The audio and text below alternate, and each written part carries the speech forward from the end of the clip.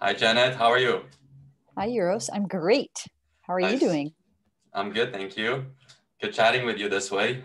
Yeah, it's excellent. I was thinking that you and I used to do Skype meetings about 15 years ago.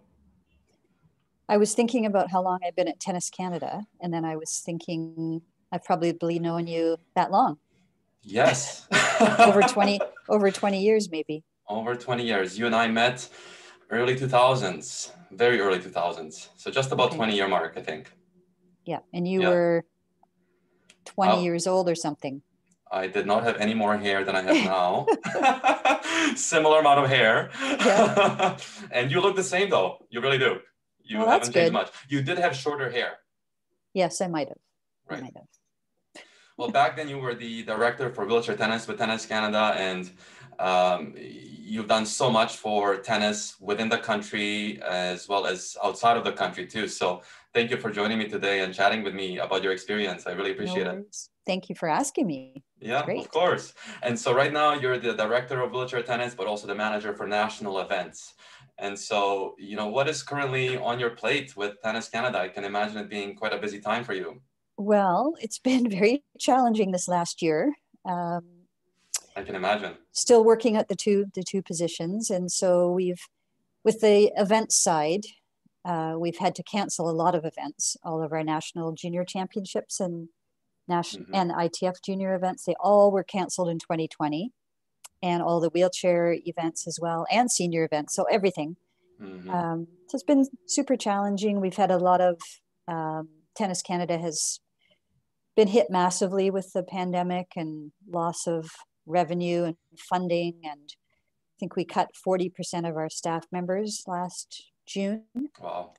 So I feel very fortunate that I am still working and still at Tennis Canada, and Hmm. um, Of I've weathered course. that storm for now. Anyway, And so you've been with Tennis Canada, you said when we chatted a few days ago, 23 years. 23 years. Yes, Wow. hard to That's, believe. you must be doing something right. I guess So, so. I yes, go ahead. I started out with just the wheelchair portfolio for the Hmm. first 2 or 3 years, and Hmm. then added in the event side. So it's kind of fun to have the combination of both Hmm. areas of Hmm. responsibility.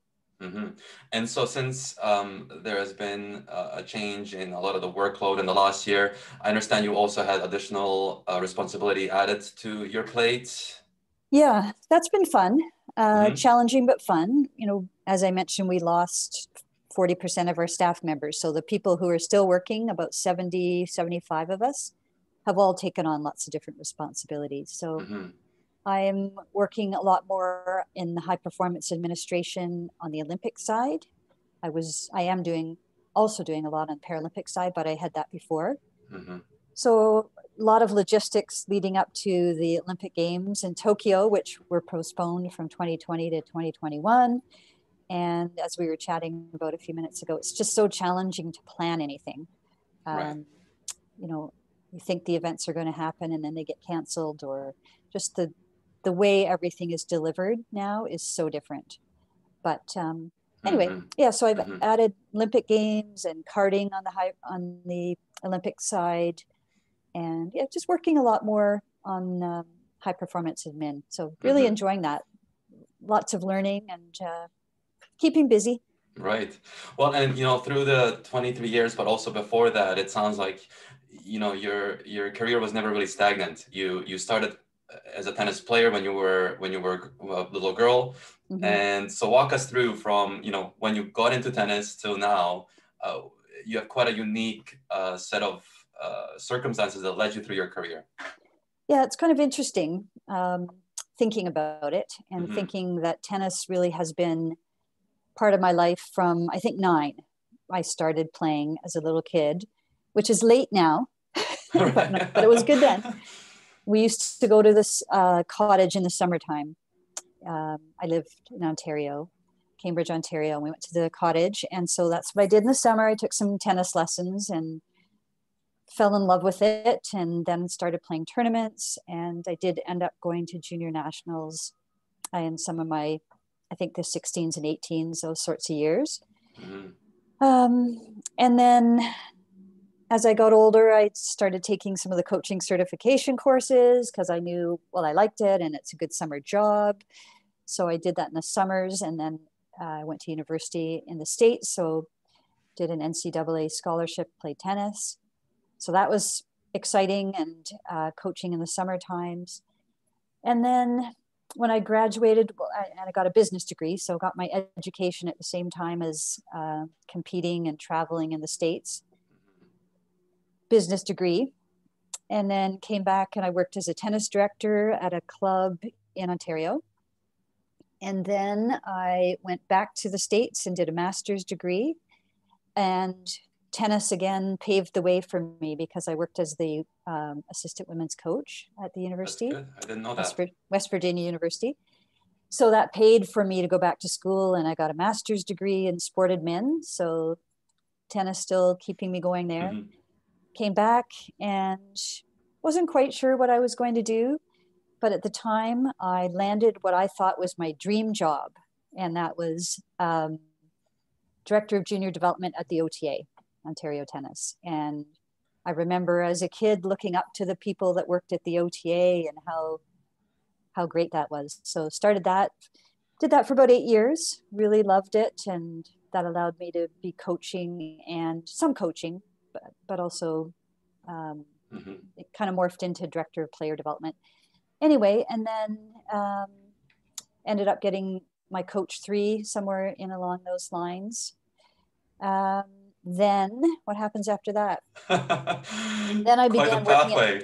Then I began working at Tennis Canada, and at the time, you know, I had been in tennis for a long time, and an opportunity came available in wheelchair tennis, and it was part-time to start. And I remember Carmel Durdell calling me from Tennis Canada and saying, you know, I've got something that might be a little interesting, a little different. So I thought, okay, still tennis, but something different. So anyway, started as the manager of wheelchair tennis at that point, and then added in the event side to make it full-time. And it's allowed me to do a ton of traveling. So with this role, I've been able to go to a lot of World Team Cup events in different locations, China. I was trying to think of some of them. Japan, New Zealand, Italy, Sweden. You've been at some of them. Sweden. You've been there. Netherlands, Switzerland, all over the place. Been to 3 Paralympic Games, Beijing, Athens, and London. So that's been exciting. Amazing. Worked as an official a little bit along the way, a coach on the Paralympic side. So it's kind of interesting just to think that that fun summer when I was 9 years old has turned into a lifetime of career and travel and opportunities. So that's amazing. That's amazing. Big applause on that one. Really, it's been fun. Yes, I mean, it sounds like it was, and you know, you can tell that as you're going through each of these stages, there's probably a different skill set that was developed, different experiences, different challenges. And, you know, I was on the receiving end of that as well, you know, thanks to you, because you involved me into wheelchair tennis as well as the national events that you manage and oversee. So, you know, not only did you have so far an amazing career within Tennis Canada doing what you do, but you also allowed others to grow and develop within the industry. So I think that's really amazing. We actually worked together in a few different ways, didn't we? Over the years. Yes. Yes, I mean, with wheelchair tennis and events, and like I said at the start, you know, these Skype meetings were something that you started quite way back, because are you the only person within the organization that's based out of Vancouver that works across the country in that managerial capacity? I don't. There's a handful of people. I think Odette and Anne are also based out here in officiating and then running the training program out here. But I'm probably one of the longest standing ones that's been working from a home-based office for all of the 23 years. Right. And it's worked out well. I quite enjoy it. I'm very used to it. So I guess when COVID happened and everyone started working from home, it was quite a transition for a lot of people. Right. But I think it's been really good because being one of the few people at Tennis Canada working remotely for many years, sometimes you can feel a little bit left out because you're not necessarily in the office and with everyone in either Toronto or Montreal. But now everybody's at home. So I think it's been a good exercise for everyone to see that you can be very productive from home. And it was kind of nice to have everyone in the same position for a little while. Right, of course. Well, and since this started, I know how many more meetings I've had with people from Ontario or from across the world, really, and it sort of brought us closer in a way, even though, you know, there's certainly a disconnect from sort of a personal way, face to face. But at the same time, it's something that, you know, I feel like I understand a little bit more as to what you were doing all these years, because back in the early 2000s, I would think, you know, oh, that's pretty cool. You know, that's, you know, Janet is working from home, from her home office, must give her a lot of flexibility and so forth. So, you know, so what are some of the positives and some of the challenges that you've encountered over the years, since you have so many years of experience of doing this, that this is all just new for us, that you could give to someone else that's just getting adapted to this lifestyle of work, for now at least? Well, I guess it does take some discipline working from home. I like being on my own. I don't know what I would suggest. I know that it certainly gives a lot of flexibility, which is something I've enjoyed, being able to balance family activities with kids and so on, and being able to still attend those activities and get my work done. So, good question. I think it's just a matter of staying in the office and getting it done. It's good to take breaks every little while. Go for walks, get some fresh air, ride your bike, come back into the office. I do quite a bit early in the morning, especially because I'm on the West Coast and often dealing with the Eastern time zone. So I like to do a lot before my household gets up and gets going. I've already done a couple of hours, and that usually is a good time to get work done. I don't know. I think it's important to have a nice space. I have an actual office. One of the bedrooms in our home is turned into an office, and that gives me a dedicated, quiet space that I've set up for myself. I think it would be really challenging to, you know, work from the kitchen table or different situations that people are facing right now. Right. Yeah. So yeah, no, and I think you said something to start there, to be really disciplined. So, you know, I've read an article somewhere once how, you know, when you allow people to work from home or their home office, they end up actually doing more work than the average. And so, you know, do you find you set yourself your own schedule as to sort of when you are in your office, and treat it like that as well? I do. I think it's just a given that in my case, by 6:30 or 7, I'm probably working. And as I said, I come and go from the office as needed. But yeah, I think it's there's not a lot of distractions in a way. Like once I'm in the office, I don't have other things going on. People aren't stopping by and wanting to talk about things or distract me in that way. So I think I'm probably in a shorter period of time quite productive compared to if I was in the office and you know, talking and chatting to people. Of course, of course. And so, you know, through COVID, you know, working from home as well as balancing your own life, your own lifestyle, and family time as well. You know, what are some of the positives for you that you found over the last year or so come through the situation? Because people are often so focused on the negatives and the downfalls, which we all know there's a lot of them. But what are a couple of positive things for you, or habits that you've developed for yourself that someone would find interesting? Well, I have to say there are a number of silver linings with COVID, as terrible as it is. And I think we know all the negative things. And, you know, it's been tragic for many, many people. I think what I've noticed, and noticed it early on last March, April, how much more relaxed we were as a family, because because activities had shut down. So no longer were we running. It felt like we were on a treadmill before, running work to activities, to dinner, to the next activity, and just a constant rushing. And we don't rush anymore. And that's nice. we really, and I've talked to some of my friends and it's the same, you know, everyone's slowed down. Yes. So I think our family is certainly committed to keeping it like that when things Good. eventually open up again. I thought it would be opened up by now, but we're still basically doing the same thing. It's a little bit boring sometimes because we haven't done much different from what we were doing 6 months ago. But I really like the slow pace and the relaxation that way. Yeah, and I think we've had a lot more time together. We have a 14-year-old daughter and almost 15, and it's almost like that we've had a bonus year with her. It's not that she wasn't already going to be here, but she was, you know, getting to the point where she'd be out doing her activities and she'd be wanting to be with her friends more and away from us more. Right. And I guess we're fortunate that she still likes to hang out with us. And so it's been nice to have that extra bit of maybe influence on her as well in an important time in her teenage years. So I think that's another silver lining. But I'm really looking forward to traveling again. I can't wait until we can actually go somewhere. Out of all the spots that you've traveled to, and I know you've traveled to a lot of places, what's your favorite, or where are you going to go next when you can?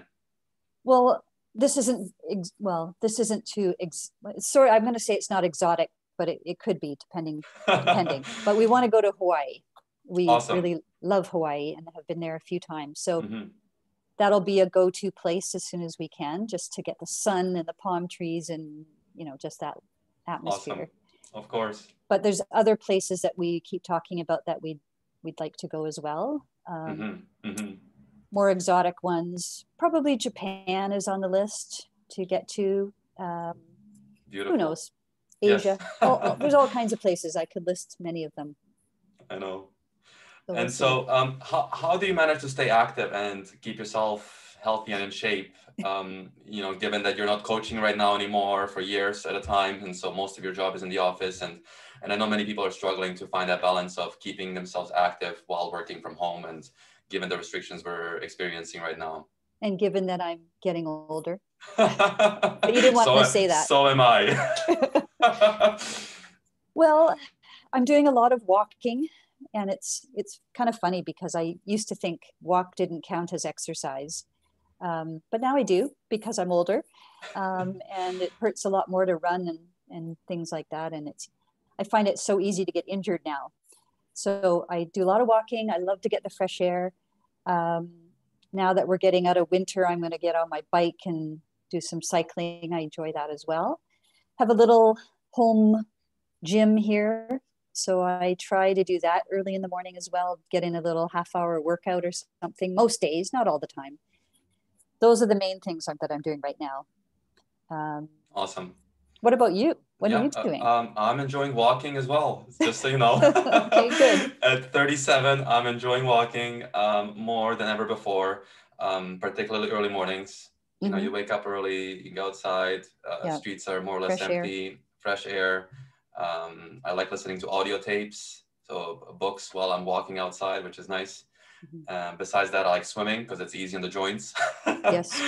And you know, I'm still on the tennis court about 10 to 15 hours a week, which I love. Absolutely love the That's sort great. of little cardio you get there, but it's really more just the activity.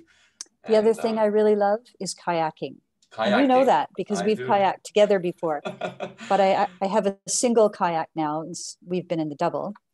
And prior to the winter, so all last spring and summer and fall, I can handle the kayak by myself, which I really love. And we have a van, and it goes into the van, down to the beach I go, and I really enjoy that. Going out for a paddle in the sunshine, and it's quiet and peaceful, and getting exercise at the same time. I love that. So I'm going to be able to start that again soon. Good. I know, it's beautiful because you get the fresh air, the sunshine, and like you said, it's just the sound of water around you and some birds. I like that a lot. We're lucky living in Vancouver, definitely. We are very fortunate. So, Janet, you're definitely one of the greatest examples of a female leader with Tennis Canada, but at the same time, most likely worldwide for many girls that are aspiring tennis coaches and leaders. So, is there anything from your side that you would want to say or send a message to someone that is currently, having a passion for the game and potentially on the fence of, what to do next?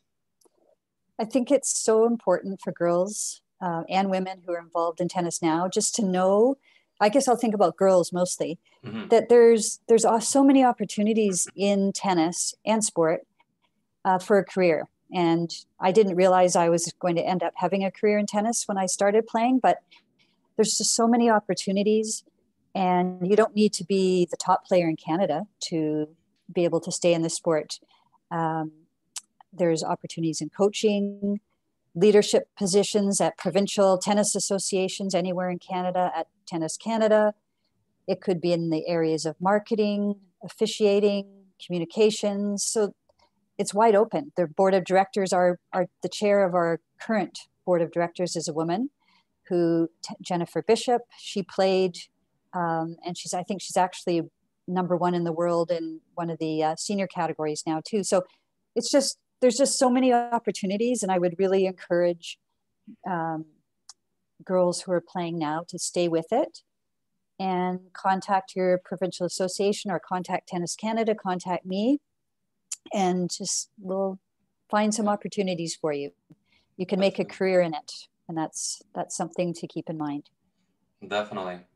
Well, and being on the receiving end of that as well, when I was younger, going through all the coaching educations, Canada certainly has one of the best systems in place for someone to achieve higher levels of education within the coaching world, but also broader. So, I really want to thank you, Janet, for your time today, but also for all the opportunities that you have opened for others like myself as well in the past 23 years at Tennis Canada. So keep going. Keep going. It's my pleasure. And yes, I'm going to keep going for a while longer. Good. Thanks very much. Yeah, you're very welcome. Thank you, Janet, and talk soon. Okay. Yeah.